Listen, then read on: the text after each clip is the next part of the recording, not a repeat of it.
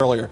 Before we go, I want to talk about today's salutes in American success. Tanisha Akinloye, she cut and styled her customers' hair, and she heard a lot of stories about abuse and addiction. And even though, so she enjoyed showing their inner beauty that to a lot of these women and helped them make look even more beautiful. But after prayer, she decided, I want to make a drastic change, and she decided to close her salon and to help homeless and battered women.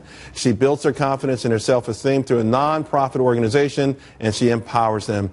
More of her story is on our website. Wonderful, wonderful story.